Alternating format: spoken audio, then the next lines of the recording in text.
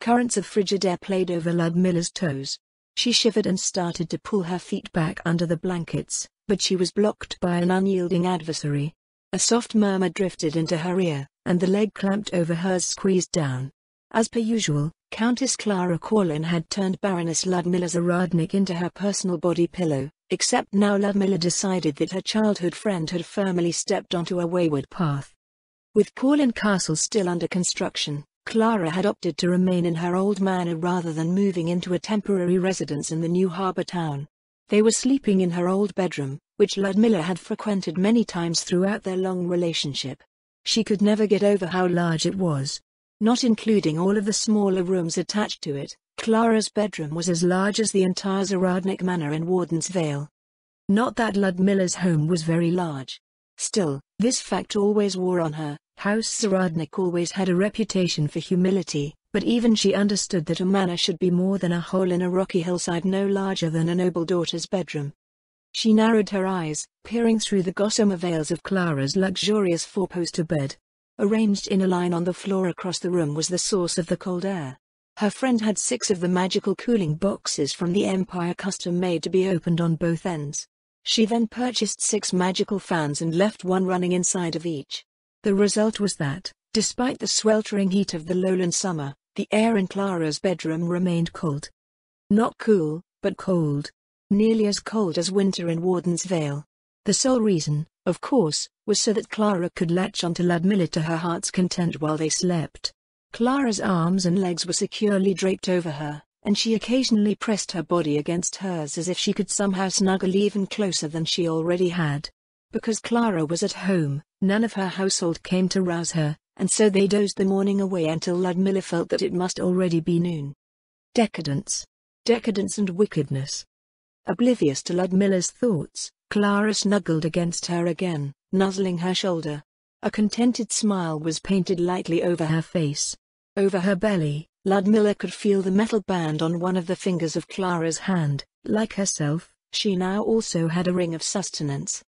Clara had learned about the item from Ludmilla shortly after Ludmilla received it from Lord Mayor. A few days later, Clara had one too. She declared with firm conviction that, since they now only needed to sleep once a week, they should do so together. Ludmilla wasn't sure how that made any sense at all, but she did think it would be nice to spend time together on a regular basis.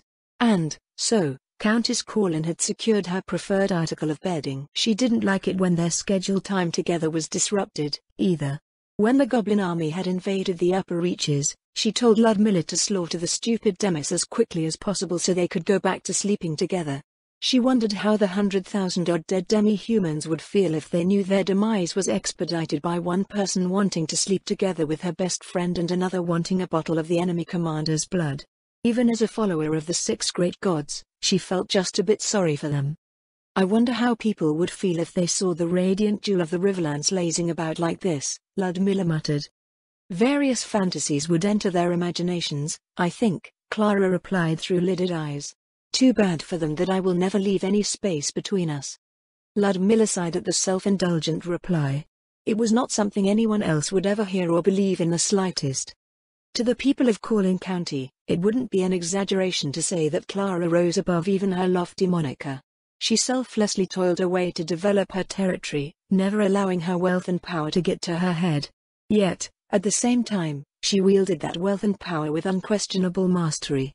Every other noble in the Sorceress Kingdom could only look on in envy or exasperation as she continually pulled further ahead. She didn't compete with anyone, and no one could compete against her anyways. She existed in her own realm, pursuing ambitions that only she could consider. They weren't the ambitions one might expect out of a wealthy and powerful noble, either. Clara treated her domain as her personal garden, trying to make every millimeter of it into the future paradise that only she could see. She wanted everything to grow and blossom and thrive, bearing fruit impossible to cultivate for anyone else. Any political or economic motions that she championed were also focused towards this goal of seemingly infinite refinement. The administration held her productivity up as a model for the other nobles to follow. The people considered her a saint. Ludmilla was fairly certain that the temples would actually declare her one sooner or later. As people so often said, she was an angel made flesh and, with every passing week, this seemed more and more an indisputable truth. I should make my way home soon, Ludmilla said. Moo. The lizard man chief often makes that sound. At least he sees you more frequently than I do. Ludmilla wriggled her way free, fishing up her small clothes from the floor beside the bed. Clara just rolled straight off of the bed, silken sheets and all, hitting the stone floor with a light grunt before she lazily pulled her own things on without getting up. The exemplar of noble grace and elegance, indeed. Lunch? Clara's question rolled out from under the bed.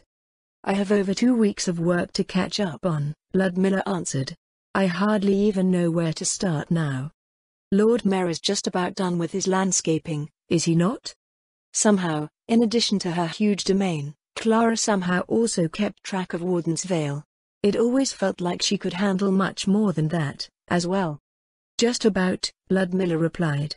I have to figure out the weather once Lord Mayor is done diverting that river, Blay. What? He is raising the southern end soon, Ludmilla frowned. After that, everything really starts. I think you have a solid plan, Clara said. You always say that I have a solid plan. Because you always do?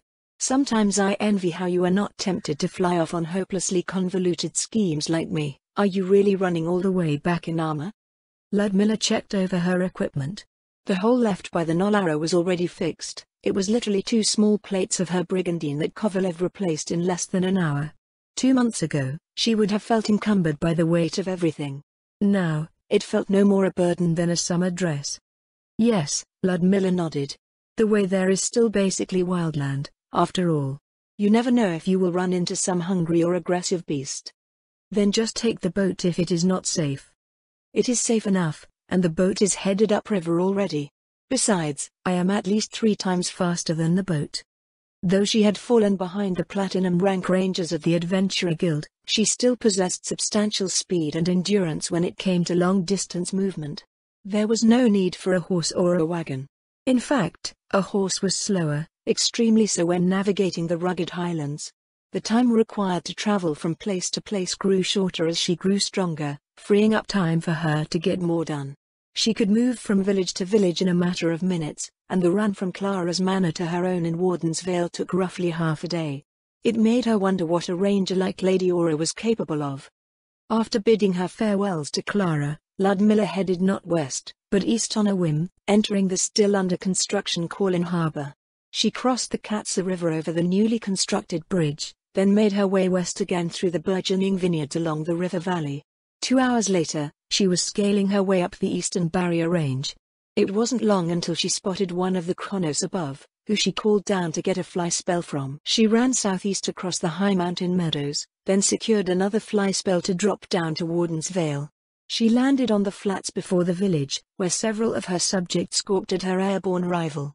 Looking to the west, she decided the new route had saved her roughly 4 hours. It was not only her physical growth that had changed the way that she saw the world, but also the experiences beyond the mundane life that she had once lived. On the way up to her manor, she found Leluvian and Willuvian eating dinner in front of their home with their mother. Ludmilla held up a hand as the 2 pregnant women started to rise from their seats.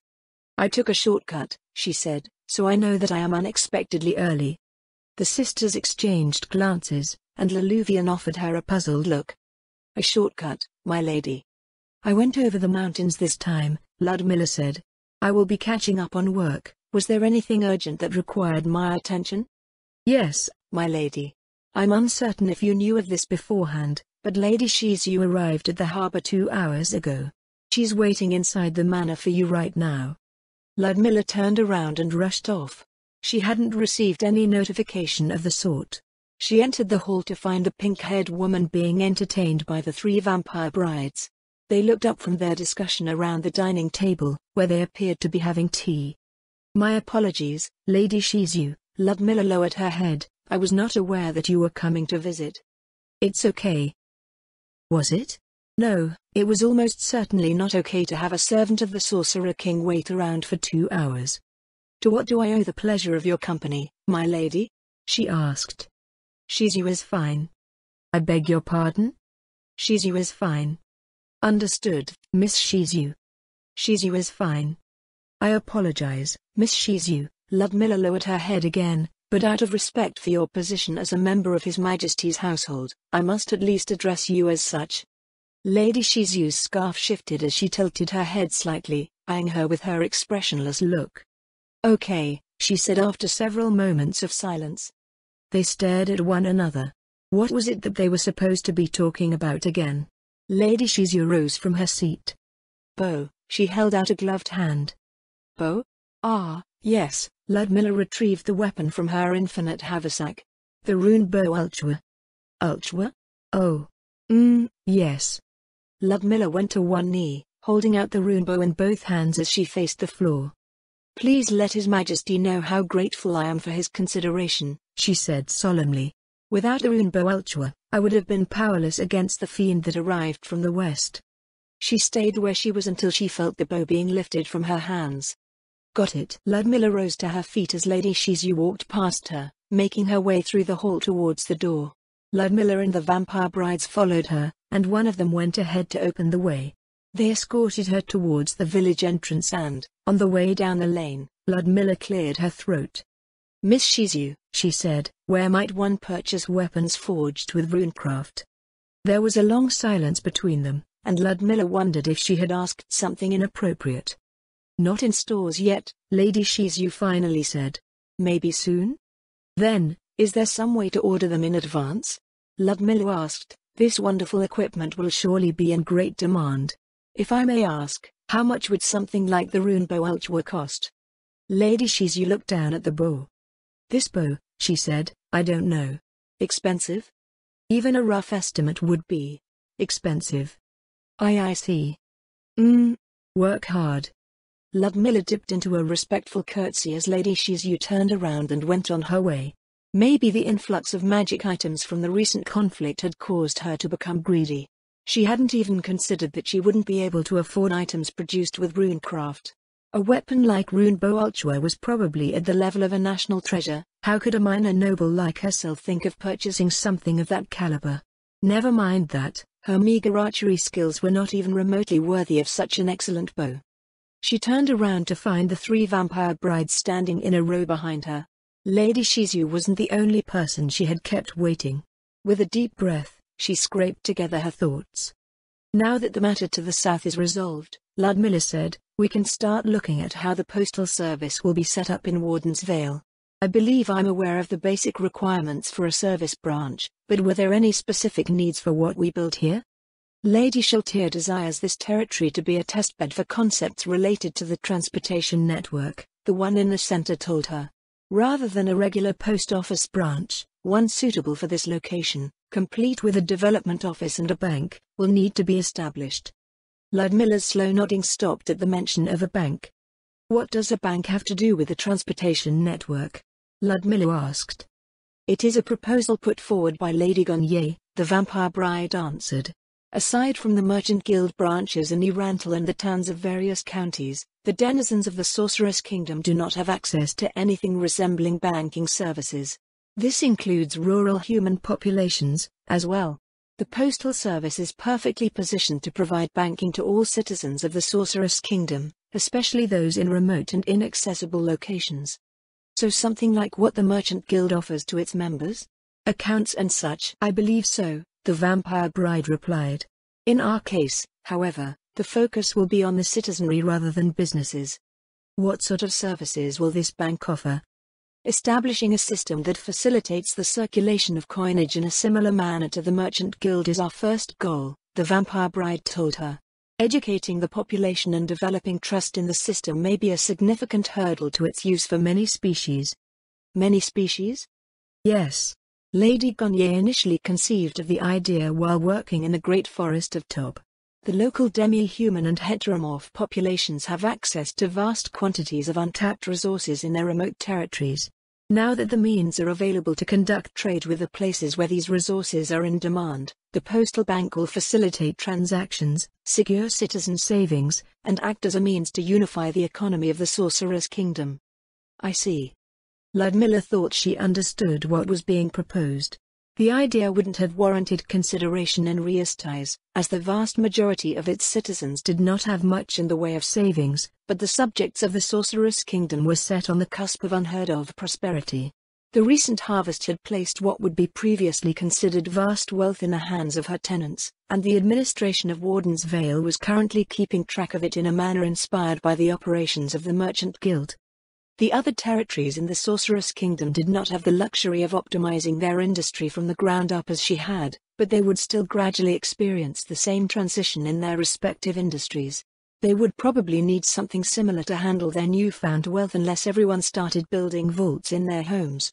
If the postal bank was allowed to fill this role, her people would gain access to a financial network that spanned the entire Sorcerer's Kingdom.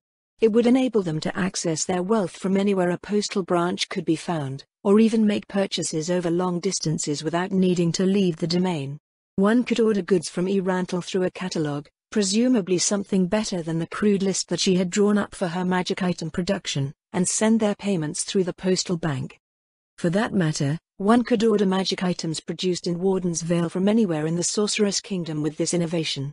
In her mind, the benefits of the system were nothing short of astonishing. If Florine had come up with the idea, Ludmilla doubted that someone like herself could point out any flaws with the proposal. I assume a comprehensive proposal for this postal bank has been forwarded. We've brought a copy with us, along with everything else that Lady Shiltir once looked into. Excellent, Ludmilla smiled. We should head back in and take a look. It would be an understatement to say she was excited by the potential of the postal bank. As the ruler of the remote and isolated border territory, the concept struck a chord in her heart that she hadn't known had existed up until this very point.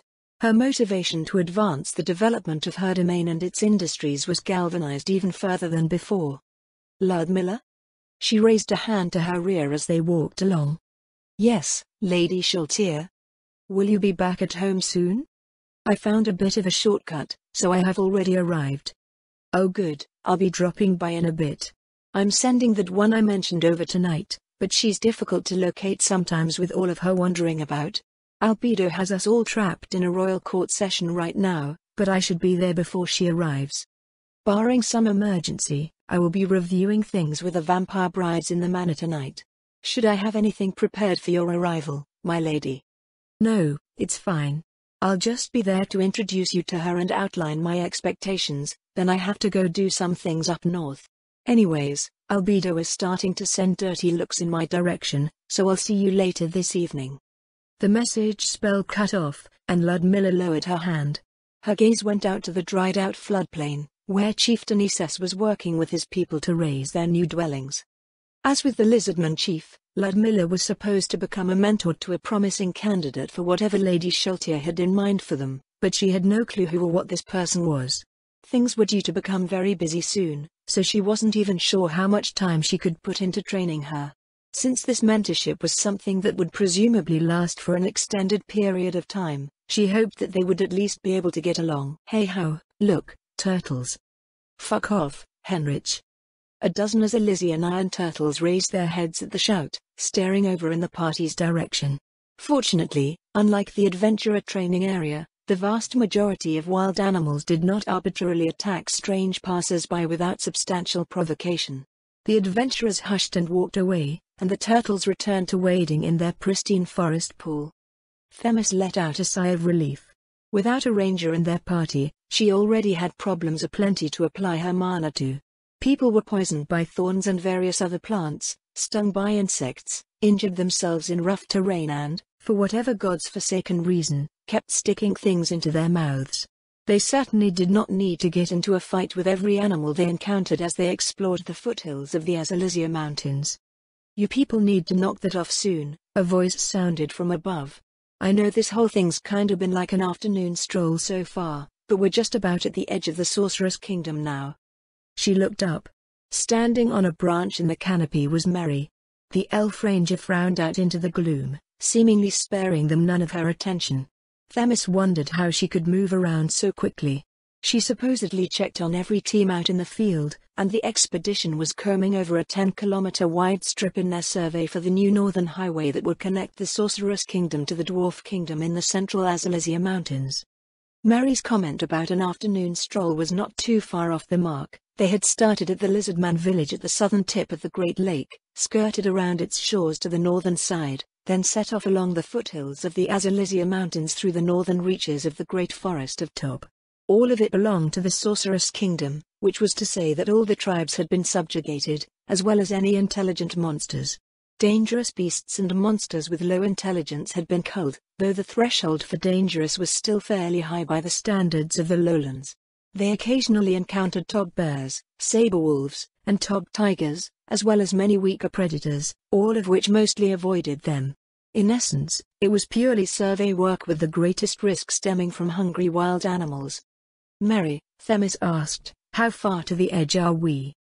"Doesn't matter how far to the edge we are," Mary answered. "All that matters is that we're at the edge. Nothing out here has ever seen your pretty little human maps, and there sure as hell isn't a giant line drawn on the ground where your maps show him. Monsters and tribes have their own views about territory, and most of them don't see things the same way as humans do." "And what about elves?" Themis wanted to ask, but she kept it to herself. Elves were seen by most as human enough, but they definitely had ways of their own. Then there was the ongoing conflict between the Slayen theocracy and the Elven Kingdom in Evansa. Themis couldn't help but think that Mary might bear some hostility to those who worshipped the Six, so she wanted to avoid any accidental friction between them. Strangely enough, Aura and Mare's behavior towards her suggested nothing of the sort. As evening approached, they turned and headed off towards the new location of their base camp. It was raised above a dark, boggy valley where a large population of myconids dwelled. Themis eyed her party members suspiciously. "You're not hiding any mushrooms or anything you found out here, are you?" she asked. "Maybe. What are you thinking? We're camping out by a bunch of mushroom people and you went and picked some mushrooms to eat? Wait, are they even safe to eat? I'm not some sort of convenient cure poison wand, you know." Themis fumed silently as half of her team dumped out their bags. Why was it that she had to look out for this kind of thing? More to the point, the fact that she was a priestess of the Six had people constantly accusing her of discriminating against non-humans, which in turn made her constantly cross-examine herself to make sure she wasn't accidentally offending anyone. The others were utterly lacking in the same sense of self-awareness, assuming that everyone and everything framed the world in the same manner as themselves. They arrived as evening fell, finding the structure of the base camp organized as close to standard as possible. Themis directed her team to deliver their samples to be sorted out for transport to Eranthal, while she went to deliver their report. Henrich was generally an excellent party leader out in the field, but he was decidedly terrible at paperwork. As the other platinum-ranked adventurer on their team, she had somehow become his second and handled their tasks in the base. "Moknich," Themis said as she entered the central pavilion, "I've..." Something tickled her nose, and she sneezed. Covering her mouth, she looked back up and found Moknich and Blair within, as well as a 4-meter-tall mushroom with limbs. The inside of the pavilion lacked any lighting, which was fine since she possessed an earring that conferred dark vision, but the air shimmered with a glowing cloud of something. She looked between the two mithril-ranked adventurers, assessing their condition. "No need for alarm," Blair raised a hand. "They are the Sovereign's spores." "Sovereign?" "The leader of a myconid colony is called a Sovereign," Blair explained. "The members of the colony usually communicate through spores, like the ones that you see in the air right now. They're not harmful, they facilitate a sort of telepathy." "I see. I've just come to deliver my team's reports. I'll leave them on the table here." She leaned over and placed the folder with the day's summary on the table nearby, then ducked out of the pavilion. A dozen strides away, she released her breath and inhaled the cool evening air. There was a perfectly good reason for that. It's not that I hate them, but they're heteromorphs that think in entirely alien ways. Humans can never fully understand them, or know what they'll do. As a cleric, it's my responsibility to stay clear of any contamination so I can react appropriately in case something happens. Her behavior was perfectly rational. There was no reason to feel like she was the one in the wrong somehow. For that matter, why had Blair gone and exposed himself? He was the highest-level divine caster present in the expedition. Then again, he was a druid, the experience might have just been an exhilarating prospect for him. Themis sighed, then cast Cure Poison and Lesser Restoration on herself, just in case. She made her way to the base relay point, where the carefully organized samples were awaiting transport. "Hey Pen," she said, holding out another folder, "here's the survey data for today." "Thanks. Your samples are The sorcerer's hand pointed loosely at a set of preservation-enchanted containers, Over there? They should be labeled.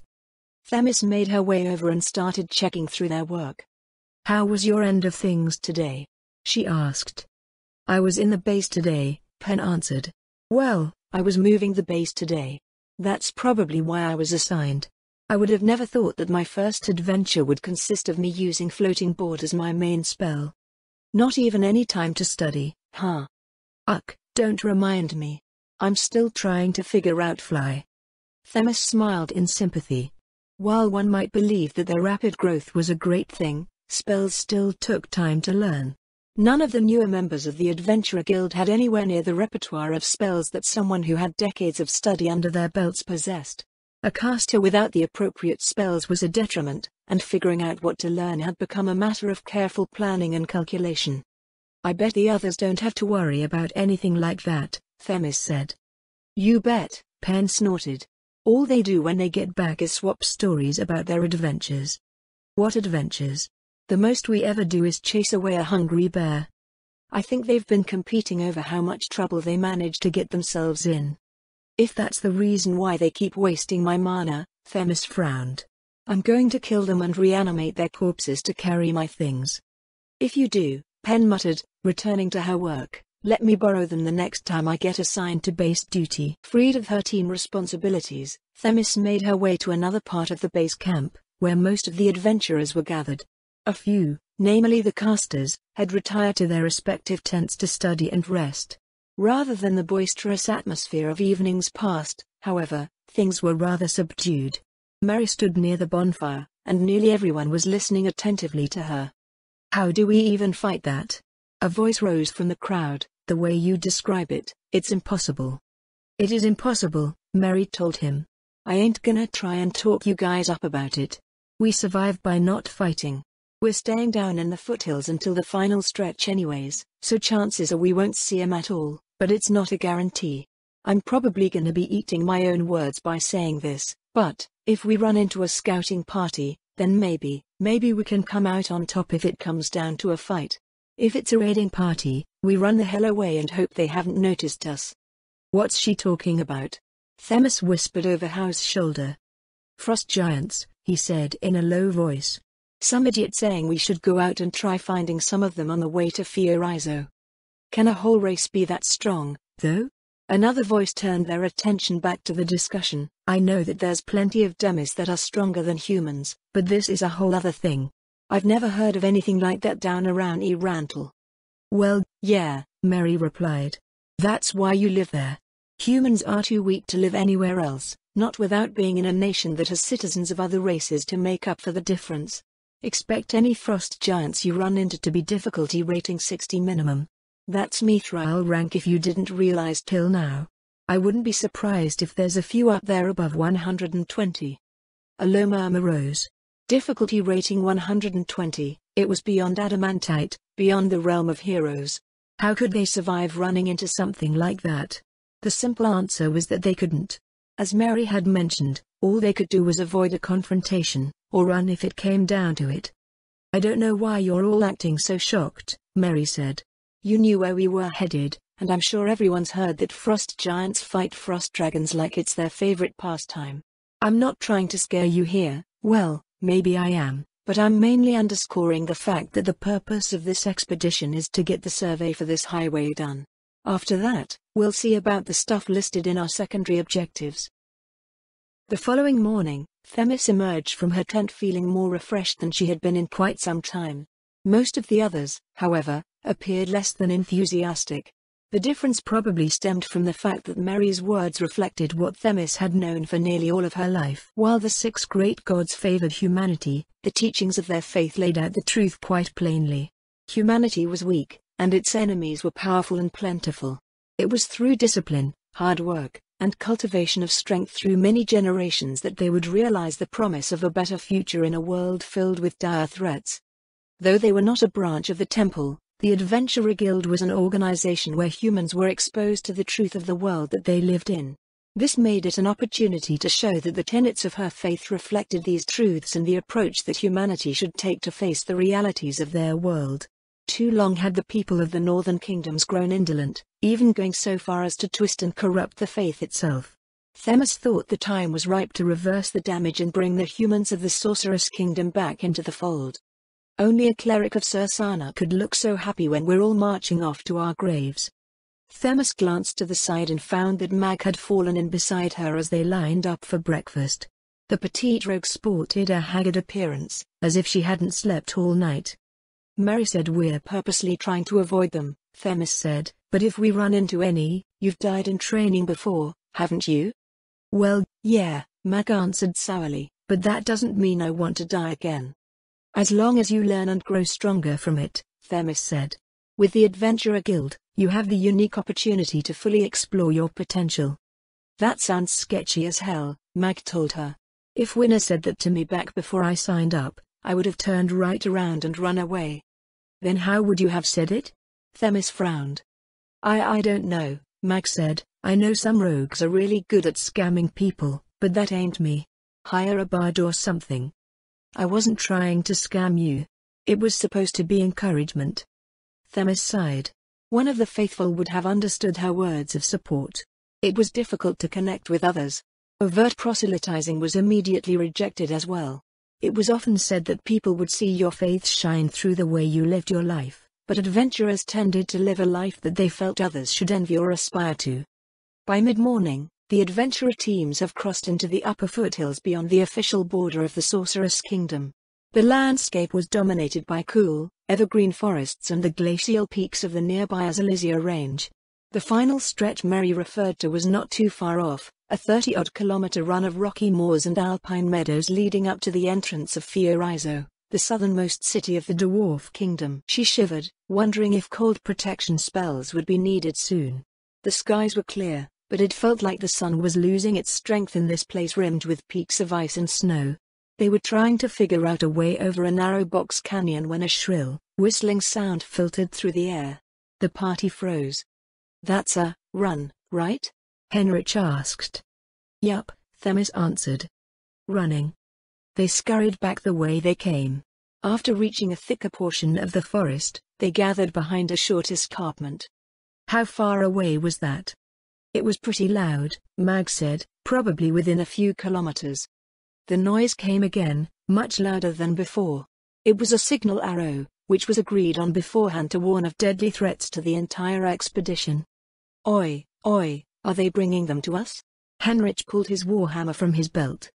"We did all come from the same direction," Mag poked her head over the edge. "We shouldn't run all the way back to camp with whatever it is, should we?" Themis asked. "Whatever we do," Henrich said, "we can't stay put. Keep going." They scrambled off again, making their way down the mud-slicked rocks as quickly as they could. A shadow passed over them, and a hiss briefly filled the air. Behind them, far closer than they would have liked, a low-pitched snarl came from somewhere in the forest. "Hey, you!" Mary's voice called down, "Stop and help get rid of this one." "See, can we do it?" "Yeah, no problem. Just get ready to keep running when we're done." Themis and Pen came forward, raising their hands towards Henrich. "Blessing." "Lesser dexterity." "Protection from evil." "Lesser strength." "Shield of faith." "Haste." "Whoa," Henrich shouted, "how dead am I here?" Themis and Pen wordlessly ducked into the trees behind him. Ability boost. Henrich activated a boost art, and then a rustling sound in the branches caused him to crane his neck upwards. A towering form emerged from behind a nearby tree. Themis stared up at her. When did such a huge thing get so close? Clad in layered hides, muscles rippling under her ice-blue skin, the 7-meter-tall frost giant brought her battle axe down on Henrich. Henrich raised his shield. Fortress. A resounding crack rose into the sky, and a cloud of dried needles and leaves exploded into the air from the force of the blow. When it finally settled down, Themis saw that Henrich had been driven down to one knee. "What the fuck?" Henrich whimpered in a hoarse voice. The frost giant pulled back her axe for another strike. At the apex of her swing, an arrow whistled in and the giant's wrist erupted into flame. She let out a startled cry but did not release her weapon, instead clapping her wrist with her other hand to extinguish the fire. 2 more arrows sailed in, finding her left shoulder. "Good job," Mary said. "No problem, right?" "I'll be right back, Tilda." The giant stepped off towards the sound of Mary's voice. Henrich dashed off after her, driving his warhammer into the giant's ankle. The head of the weapon bounced harmlessly off of the layers of hides wrapped around her boots. A crossbow bolt pinged off of her iron helmet. Scorching ray. A line of flame streaked out from the trees, connecting with the giant's waist. The giant turned and pulled a hatchet from her belt, whipping it towards the source of the spell. Pen let out a surprised noise before sliding against the tree behind her to the ground. Her right arm was severed at the shoulder, pinned to the tree by a piece of her robe. Themis bolted forward, working to reattach the sorceress' lost limb. The rest of the party was trying to get in close to the frost giant, but the reach of her weapon was keeping them at bay. Henrich raised his shield and moved forward, ducking under the sweeping axe blade. Challenging shout. The frost giant turned her full attention to Henrich, who focused on defending himself while the rest of the party closed in. The wavering strain of a disjointed medley drifted over the air, and Themis stopped tending to Pennsylvania. The spell Song of Healing would help the entire party slowly recover, so she could leave the sorceress now that her critical injuries were dealt with. Henrich ducked under the giant's battle-axe, sending the briefest of glances in Lawrence's direction. Themis agreed with the fighter. The spell song could be useful in an extended fight, but they couldn't afford an extended fight with more frost giants on the way. She went through a mental inventory of the bard's spell songs, then realized that he didn't have anything that could help them end the fight quickly. Like magic casters, bards needed time to learn how to perform spell songs, so Lawrence was similarly lacking in his repertoire. Another crossbow bolt came in, bouncing off of the frost giant's shoulder. Mag cursed. A rock bounced off of her waist. The difficulties that came with fighting giant opponents were painfully clear. The sixth member of their party was Morris, a monk, who was having difficulty getting in close to deal any damage to the giant as she moved about attacking Henrich. She wasn't sure if it would matter if he could. They all stood below the giant's knee, and her lower legs were covered in the boots and wrapped in the hides that Henrich had failed to deal any damage through before. The giant's axe came in again, and Henrich deflected the blow towards the ground with his shield. He moved inside the frost giant's step as he did and cocked his warhammer. Smash! The weapon arced upward, crunching into the side of the giant's knee. Her leg buckled, and Morris sped forward to drive his fist into her exposed thigh. The frost giant roared and swatted the monk away with a fierce backhand. Morris flew off into some bushes over a dozen meters away.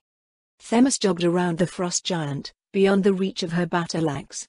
She decided right then and there that she hated fighting giants. They scattered her party out of healing range in every direction. Challenging shout. Henrich drew their opponent's attention again, and Mag dashed forward. Yahoo! Out of the corner of her eye, Themis saw the rogue leap up to grab a hold of the giant's belt, pulling herself onto her bent back. A stiletto appeared in her hand. Blood was soaking the frost giant's hides by the time she managed to shake Mag off. She landed and went into a roll, deftly rising to her feet at the end. It landed, probably. Mag peered at the bleeding giant. What did? Giant wasp venom, the rogue replied. I stabbed her like 10 times, so something must have stuck. Themis looked up from where she was healing Morris. Whether the frost giant had been affected by the coordination-hampering venom, she could not tell, but being stabbed in the back by a rogue 10 times was the more likely culprit for her wavering form. Morris rose from where he was kneeling with a nod and headed back into the fray. Despite being weakened to such a great extent, the frost giant doggedly fought on. Even a glancing blow dealt tremendous damage, but the advantage that they had gained was clear. The party found its rhythm and, as the frost giant finally fell to the ground, Mary appeared once again in the trees overhead. Oh, looks like you guys pulled through. Her gaze passed over each of their members, then stopped at Pen, who was still shivering under the same tree she had ended up under. What happened to Pen? Mary asked, dampening their relation. She got her attention before I did. Henrich's voice was sharp. Just as you left, where did you go? I was killing the other frost giant right behind it. The party turned their gaze northwards, but nothing but sunlight and shadows could be seen through the trees. If not for the big blue corpse in front of them, no one would have believed that one had been stalking through the forest. How did we not notice this huge thing coming right at us? Pen asked. Because this one's a ranger? Mary said, pretty decent, too. Young and stupid, though. Instead of reporting back to her party, she and her buddy chased after me. If something this huge and powerful can hide so well, Mag said sourly, what's the point in being small, I wonder? No one said the world's a fair place, Mary shrugged. Those frost dragons around the city are sneaky as hell, too. But you saw these frost giants coming, Themis said. I thought we weren't supposed to have anything to do with them until we were done with the survey. The whole bunch was about to cross our path, Mary told her. Still are, actually. We've wasted enough time standing around. A horn blared in the distance, joined by several others. The howl of wolves joined in an unsettling chorus. Themis could swear that the branches above were shuddering with the force of distant footsteps. Mary motioned for the party to pick themselves up. At least I don't have to use signal arrows anymore, she said. Let's go, we need to get everyone out of here. At the polished wooden counter of the Adventurer Guild's main plaza office, Ishpin and Winner stood across from a slightly cringing figure. Winner smiled silently, while Ishpin had her arms folded before her. The brown-haired receptionist might have sported a neutral expression, but it felt as if her olive eyes were simmering like pools of virulent venom. Well, what can I say? Maybe we should start with something less extreme. Do you have something easier? That was a copper rank run. We don't have anything easier. Ilishnish flinched. Ishpin's voice was not exactly a shout, but in the all-too-quiet atmosphere of the plaza office, it certainly felt like one.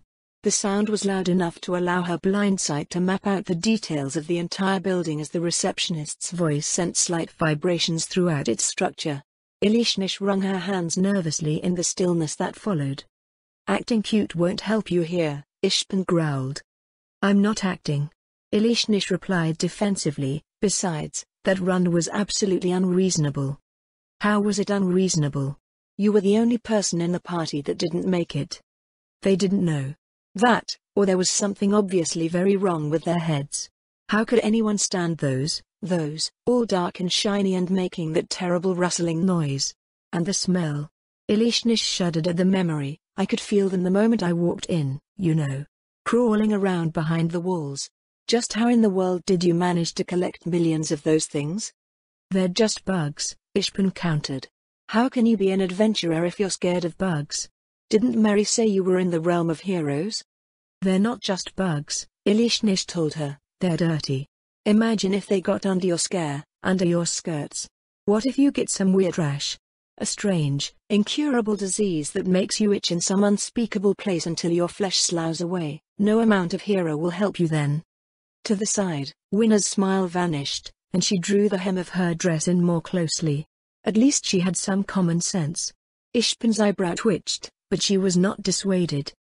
The fact of the matter is that you're the first person ever to fail our opening copper rank assessment, Ishpin said, and the rules are the rules. You'll be subjected to a cooling-off period. Cooling off? Ilishnish frowned. Frost dragons were immune to cold. Did that mean she would be subjected to this cooling-off period forever? You won't be able to try again for a time, Ishpin explained. This is to prevent people from thoughtlessly attempting the assessment over and over again. Please reflect upon your experience here so that you will not fail a second time. So, I don't get a copper plate? Of course not. I am an adventurer, right? Not officially. You're a provisional adventurer, at best. Ilishnish's shoulders shrunk and her lip quivered. What was she going to do? Would they tell Lady Schultier? She really didn't want to find out what would happen. If you'd like to help out around the city, Winner offered, we have some things to deliver to the post office. Delivery? Ilishnish perked up. I can do that, I think. She was directed to the Adventurer Guild headquarters in the Central District, where she was to see Guildmaster Ironsack about the parcels. The shimmer of midsummer heat could be seen rising off of the cobblestones as she made her way through the city, and she wondered why humans would choose such a dismal place to dwell. When she arrived at her destination, she found the Guildmaster not inside, but outside watching a group of humans gathered in some sort of newly dug pit. They were sweating and screaming and beating each other with pieces of wood. Was it some form of mutual torture? Whatever it was, they all looked rather vicious. Perhaps it was part of some bloody ritual that helped to raise such frightful beings. Guildmaster Ironsack was similarly sweating, occasionally barking something down at the people below. She did her best to keep her face straight as a gust of wind washed the odor of many ripe humans over her. Most of the time, frost dragons did not have a scent, or rather their scent matched their native environments.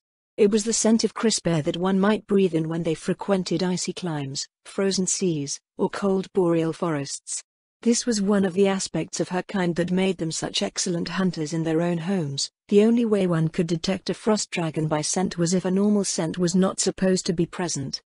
"Oh, Shiva," the guildmaster rose and turned towards her. "What brings you here?" "Winner sent me to deliver some parcels to the post office," Elishnish replied. She made it sound like they needed to go out immediately. That last part was a lie, but she didn't want to linger and risk having the guildmaster confront her over her recent failure. He disappeared into the office, appearing several minutes later with a crate. Within were 6 infinite haversacks. She caught herself leaning forward, enticed by the scent of the valuable items. "I didn't know that there was any rush," the guildmaster handed over the crate, "or I'd have gone and sent them myself." "Well, better you than Ishpan coming out and yelling at me over it." "Thanks, Shiva." She bobbed her head silently before scurrying off, making her way out to the northern gate of the district. Following the road and turning into the demi-human quarter, she walked towards the newly constructed post office. The large stone building was situated in the corner just inside the gate, opposite the azure sky, Iron Fist Institute for Promising Children. A sign hung over the entrance of the post office, portraying a white envelope with small black bat wings spread to either side. The envelope was sealed with a red heart. Lady Shiltir was quite proud of the sign and had gone to great lengths to explain its romantic symbolism to her. After a week or so, Elishnish still didn't get it. Within, there was a short line of various species, mostly demi-humans with a single dwarf, and she took her place at the end of the queue. When it was her turn at the counter, a familiar individual greeted her. "Good afternoon," the vampire bride smiled. "Good afternoon," Elishnish replied. This is from the Adventurer Guild." She knew all of the vampire brides that worked for the post office, but none of them had names. They didn't seem to mind being nameless, however, and they always seemed to know when they were being addressed. The vampire bride reached into the crate and fished out a folder that was included within. After flipping through the contents, the vampire bride reached out and tapped a bell on the countertop. Before the clear sound dissipated, another vampire bride appeared from the back. She exchanged looks with the one at the counter before picking up the crate and looking pointedly at Elishnish. "This way, please," the vampire bride said. Somewhat puzzled, Elishnish followed her into the office warehouse. Rather than stop anywhere inside, they ascended the flight of steps in the back to the top of the wall. The vampire bride stopped at the loading area of the newly renovated Frost Dragon pens and placed the infinite haversacks on a table. After reading through the folder, she looked up at Elishnish. "What's going on?" Elishnish asked. "The note in here says that this delivery needs to go out right away." The vampire bride held up the folder and waved it beside her head. "Please assume your natural appearance." "Me? Why?" "The other flights on this shift are currently in the air," the vampire bride said. "You're the only available flight in the city at the moment." "But Lady Shiltir said that I've been removed from the delivery schedule." "And that is precisely why you are available right now." Was that how it worked? It felt a bit of a stretch to her. Then again, she had just failed the adventurer assessment, so she dared not add to the list of things that she might get into trouble over. She stretched her wings and tail after returning to her dragon self and, after being loaded with the infinite haversacks, the vampire bride rolled a map out over the table. "Their delivery location is in the forest south of Fiorizo," she said, "about 40 kilometers distant." Elishnish lowered her head to study the map. Most of it seemed familiar. After putting the map away into her bag, Elishnish stepped over to the edge of the wall and took wing. "Have a safe journey," the vampire bride's voice drifted up after her. The currents of heated air that rose from the baked streets of the city lifted Elishnish to a comfortable altitude in short order. Banking north, she scanned the scenery below until she spotted what she thought should be her destination. It was roughly 120 kilometers north of Irantal. If she was quick about it, she would be able to make it there in an hour or so. After weaving a pair of spell songs over herself, she set her course, cutting through the cool north wind as she hummed to herself. Idly watching the scenery go by below her, she crossed over the great forest of Tob and wondered why the adventurer expedition was taking so long. She knew that humans weren't very mobile, but they couldn't be that slow, could they? It had been a bit over a week since the conclusion of the high mountain training for the Adventurer Guild. Life had settled into a peaceful routine for Elishnish while she waited for her adventurer debut. She attended the Justice Dragon Dojo twice a week, performed once a week at the Frosty Beard, and spent the remaining days wandering around the city, reading books, and sleeping. She thought it might be something like the life exploring the world that she had considered before she and her family had been forcefully relocated and turned into beasts of burden by the Sorceress Kingdom. No one in the city tried to eat her. Actually, they were strangely nice. She quickly came to understand that, rather than a calculation between the material costs and benefits of associating with her, almost all interactions were entertained solely on the basis of her appearance. If one was powerful, they could get away with much. If one was physically attractive, they could also get away with much. If one was both powerful and attractive, well, Elishnish could do almost anything she had wanted to, until recent months. With a bit of experimentation, she found that humans were quite simple to manipulate. Males, especially. Their gazes followed her, openly or otherwise, whenever she wasn't concealing her presence. They happily interacted with her, offering her favorable bargains, disclosing all manner of information, and making every effort to distinguish themselves and escalate their image in her measure. Humans didn't snivel and cringe like the Quagua and were by and large better learned. It was like having slaves that conveniently presented themselves wherever she went, and Elishnish considered it a general improvement to her personal quality of life. The overarching tasks that Lady Shiltir had assigned to her were going slowly or quickly, depending on what they were. Her memory allowed her to perfectly absorb her physical observations wherever she went, but what any of it meant was more often than not up in the air. Customs, conversations, stories and behaviors, they meant nothing to her until she learned enough about their world. Fortunately, she could always learn that later and refer to the past to understand what had been going on at the time. Information and references that revolved around locations she had never frequented before were the worst, as she would have to go to the locations in person to best learn about them. Until then, it was long hours of reading and trying to make sense out of things with Hedgenmill, who stayed in his room during his breaks and performed research for her. On a more positive note, her stores of personal wealth were steadily building up. Between her weekly performances and odd jobs as she learned about life in Iranthal, she had nearly half-filled her infinite haversack with an assortment of texts, maps, platinum coins and a few small diamonds. Most of the weight was books, so she figured she could leave them with Hedgenmill to free up the magical container's limited capacity. She could also make some room by selling her eggs. Since they were no longer needed, she would need to find out where she could gain the most for them. A commotion in the trees roughly 10 kilometers ahead drew Elishnish from her ruminations, and she eyed the goings-on curiously. Frost giants at such a low altitude? I wonder what's happening. It was a small raiding party, or maybe a large scouting party? She supposed that there wasn't much of a difference between them. A horn blared far below. Oh, they're chasing someone down. Maybe I can pick up something valuable after it's all over. They don't have a sense for various things. Arriving above them, she banked into a wide circle, settling into a lazy glide as the scene unfolded below. The frost giants were split up into groups of 2 or 3 and occasionally stopped to take a swing at something small. Whoever it was wasn't faring very well, but that was to be expected of weak lowland peoples. They might be able to gang up on isolated giants, but probably had little chance against several at once. After a few moments, her humming stopped and she focused her attention on whatever the frost giants were attacking. It occurred to her that they might be who she was supposed to deliver her parcels to. She descended to 1,000 meters over the treetops and recognized a few of them. Yep. It appeared that their camp was about a kilometer to the southeast, overlooking a boggy valley. Elishnish dove towards the camp, determined to successfully complete her delivery before things got too busy there. She couldn't get into any more trouble than she might be in already, after all.